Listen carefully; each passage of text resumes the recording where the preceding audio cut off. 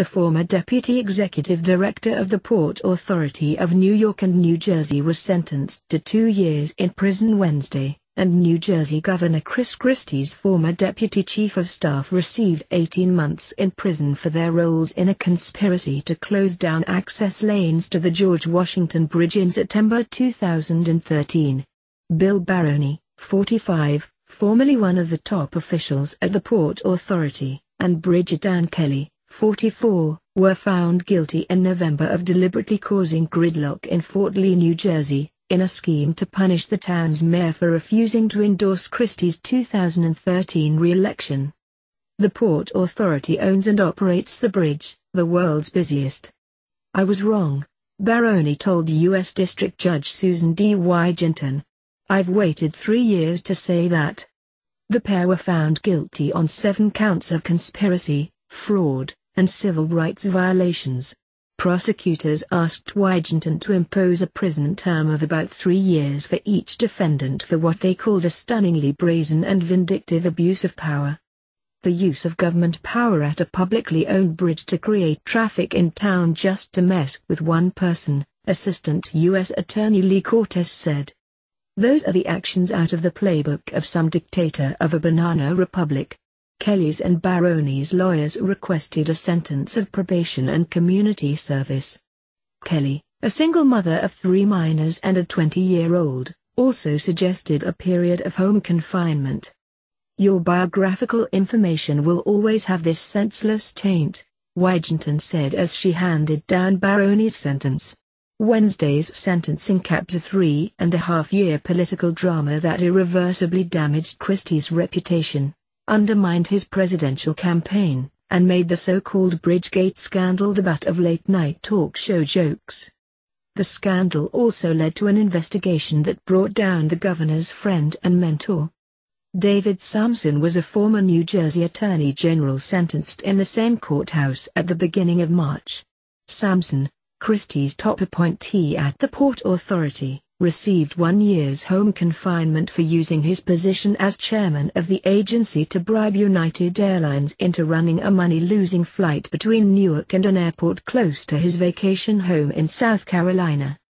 Both cases underlined how the Port Authority, a New Jersey and New York agency that owns and operates most of the New York metropolitan area's major bridges, tunnels, airports, seaports, the Port Authority Trans-Hudson Rail System, better known as PATH, and the 16-acre World Trade Center site, can be misused to court, bribe and punish business leaders and politicians.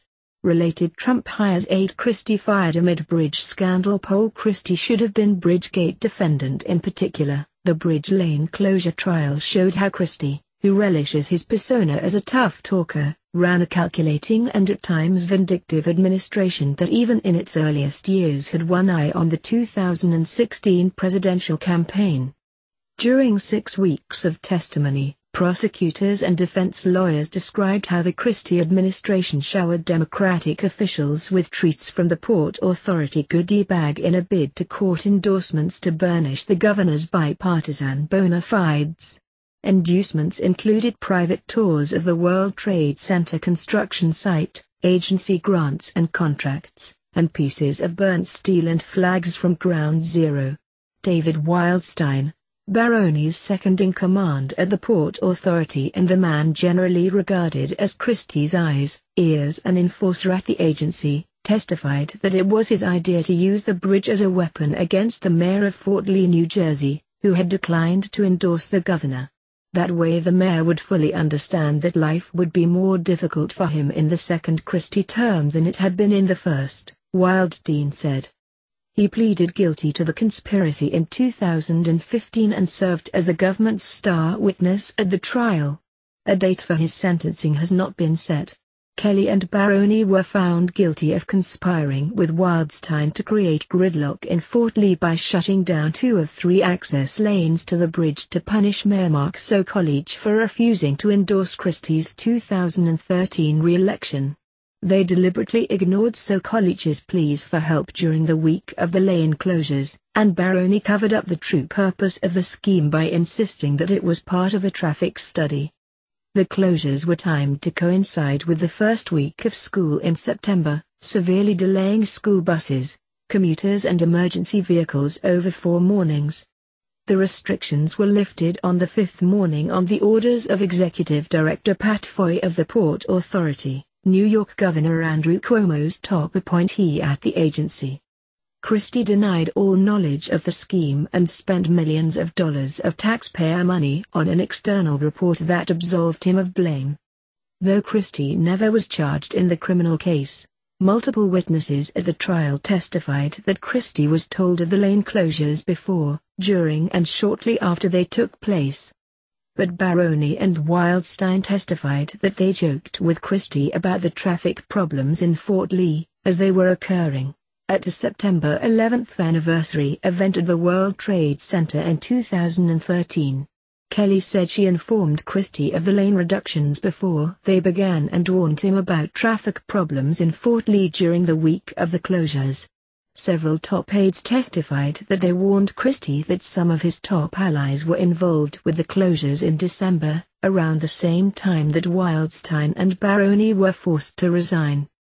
The scandal metastasized in January 2014 following the Record's publication of an August 2013 email from Kelly to Wildstein, "Time for some traffic problems in Fort Lee." That was when Christie fired Kelly and distanced himself from his 2013 campaign manager Bill Stepien, who has gone on to become President Trump's political director. As comprehensive as the trial was, with dozens of witnesses and hundreds of excerpts from emails, text messages, documents and video recordings, it still left many unanswered questions, in particular who else knew about the scheme.